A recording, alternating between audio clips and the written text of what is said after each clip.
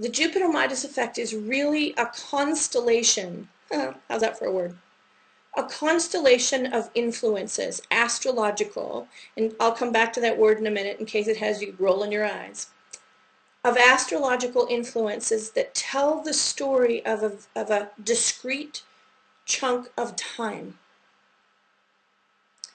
See, astrology is nothing it's not what I thought it was.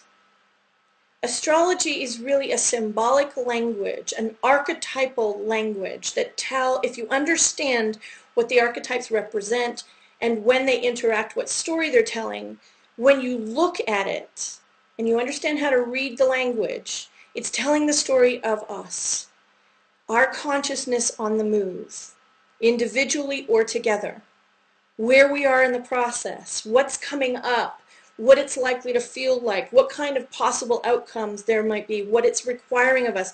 It's us giving ourselves kind of notes from the present moment and the future. That's really what it is. So that we can better understand ourselves and what's in front of us right this moment and in the not too distant future, so that we can better anticipate, lean into, and partner with ourselves more effectively. That's it.